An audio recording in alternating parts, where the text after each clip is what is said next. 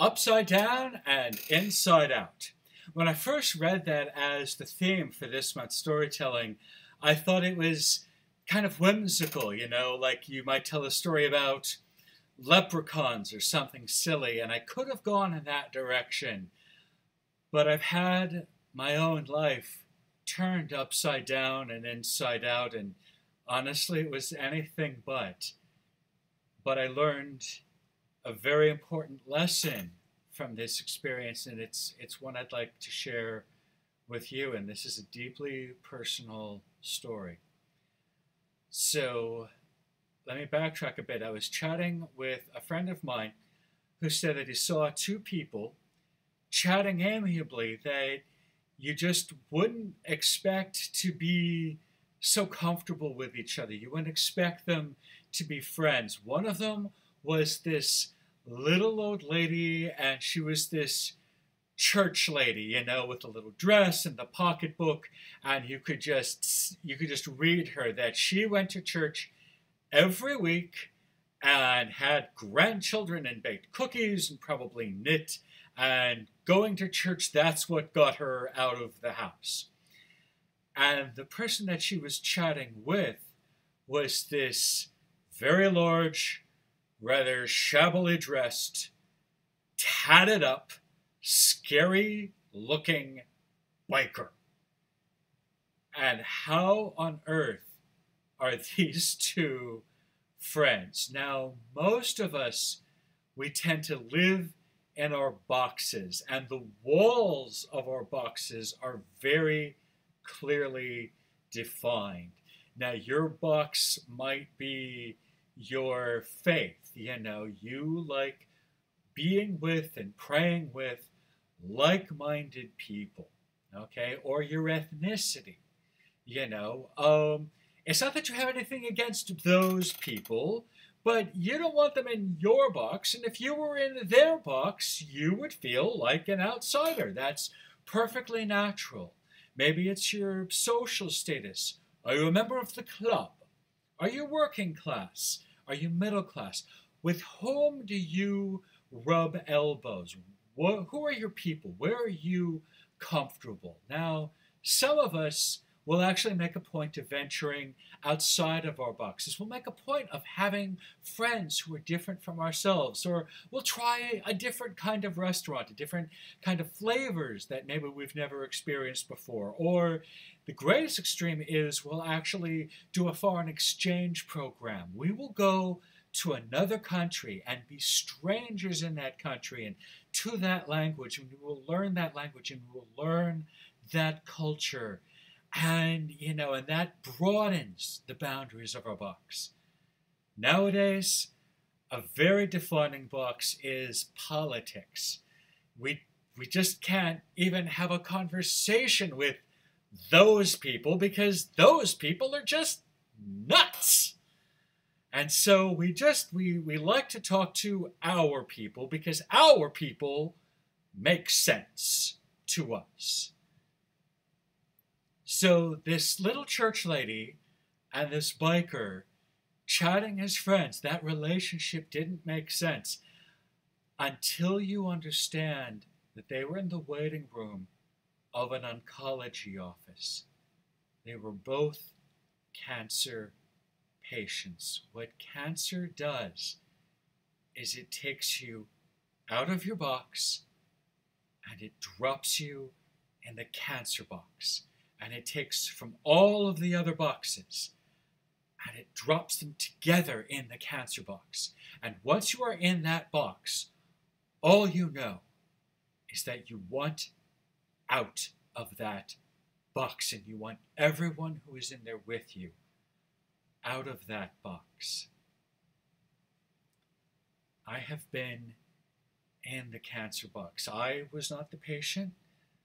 My darling wife of blessed memory, she had breast cancer, and she was the patient, and I was her caregiver.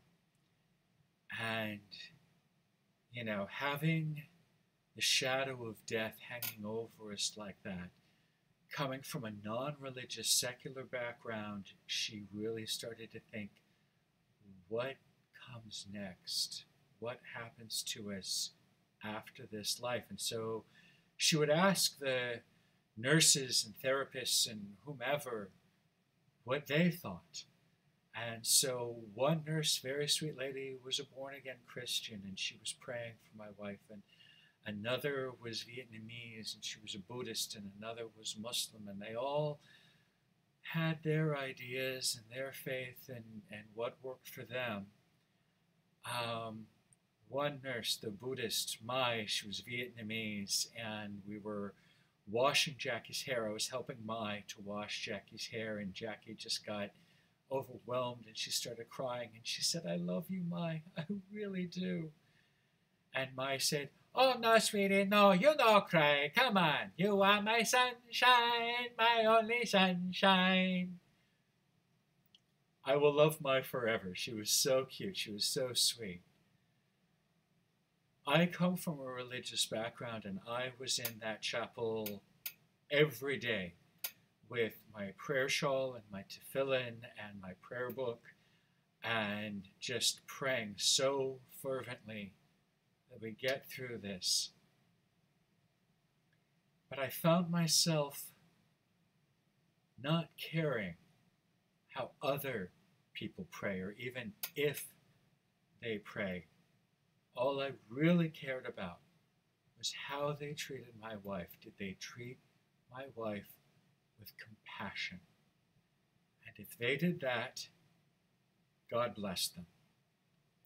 Now, another incident part of this story is we were waiting for a chemo treatment, and in the waiting room they have these very large armchairs with footrests, and they have these blankets that sit in these warming ovens, because when you're in chemo, you lose a lot of weight, so your body loses a lot of its natural insulation, and it's very hard to keep warm. So they keep these blankets and they keep these comfy chairs, because chemo leaves you very weak. A young man came out, and he was so weak. His skin was sallow, which meant that he was in liver failure. I'd be very surprised to learn that he had survived. I seriously doubt that he did, but he was so weak. He was struggling to get the blanket over his own feet, and so seeing his struggle, I jumped up and I wrapped the blanket over his feet, and I tucked them under his legs. And he said, "Oh, thank you, sir. Thank you. Thank you." He was Arabic, and I think thank you was about all the English he knew. And I just touched his arm, and I looked in his eyes, and I said, "God bless you." Now, with him as this Muslim from Arabia, and me as an American Jew, a religious, very opinionated American Jew, had we met under other circumstances, we might have gotten to an argument about Middle East politics. But in that moment, in that cancer ward, that was not a place for politics or arguments of any kind. That was just a place for compassion and healing.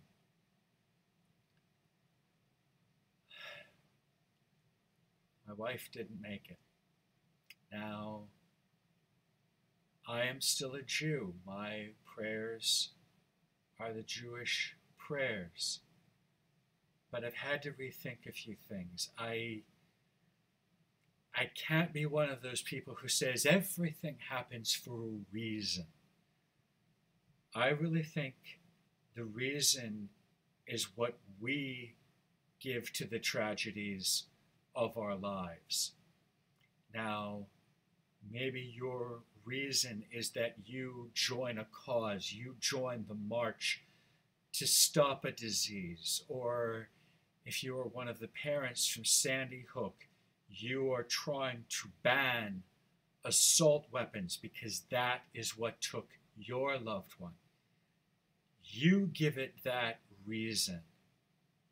or maybe you just give up and you climb into a bottle. But whoever you are, whatever your choices, whatever your faith, I would ask you this. Are the choices you're making, is the way that you treat people, does that make them look at you and say, God bless you? Because if your faith isn't doing that, then really, what good is it at all? Amen.